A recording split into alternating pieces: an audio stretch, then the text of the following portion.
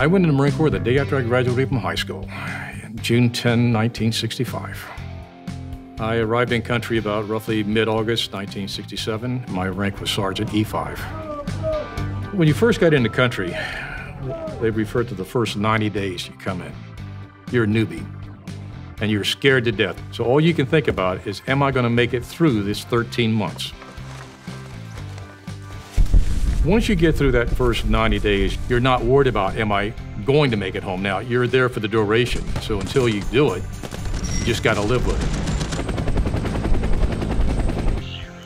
When you start getting into the last 90 days, now you're a short timer. You're back to the similar attitude you had the first 6 months. You're scared, you're worried. I was out in the field 30 days, and it got partially overrun, and I knew I was due to go home. And believe me, I was afraid. I didn't think I'd ever see my wife again. July 68, because we didn't have enough lieutenants or staff sergeants, I was still in the field. I was acting platoon commander for the 2nd Platoon. I'm sitting at the CP. The corporal came past by me and he was taking ammo cans back down to the machine gun. I'd say no more than a minute. He comes running back past me yelling, "There's gooks in the perimeter, gooks in the perimeter." So I took off running. I went down there, and I couldn't even tell my own troops. And I'm seeing guys dressed like Marines. They had our uniforms on, the jungle use, the helmets, the M16s. They were speaking better English than most Americans spoke English. And they're running down the trench line.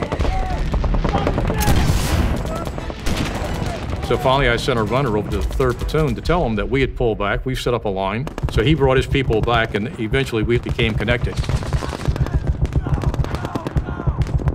I made it a point to crawl from one guy to the next.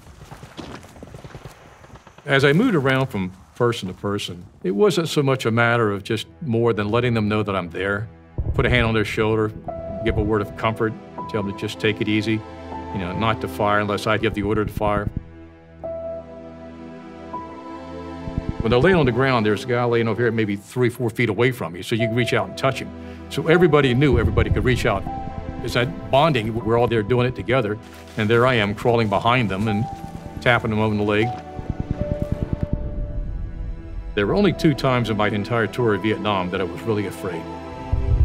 When you're so fearful that your jaws is shaking uncontrollably, you cannot really show that fear to your troops.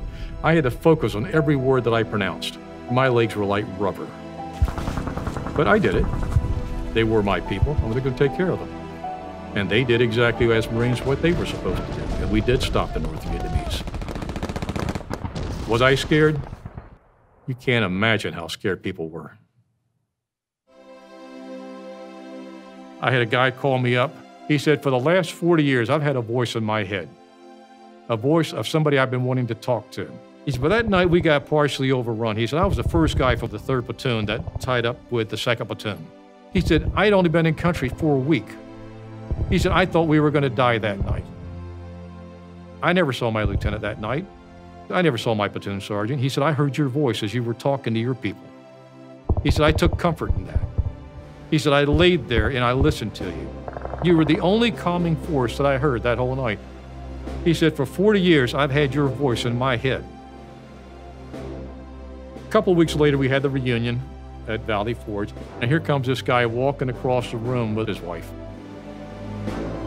And she grabbed me, she says, can I give you a hug? And I said, sure. She said, I want to kiss you on the cheek. I said, for what? And she said, for what you did for my husband. She said, my husband has talked about you for 40 years. She said, we have 2 nice children we've sent through college. We would not have had that if he hadn't come home. Can you imagine the impact? Somebody telling you that? They've got your voice in their head for 40 years? That was one night of a Marine's life out of the 13 months he was going to be there, and he remembered me.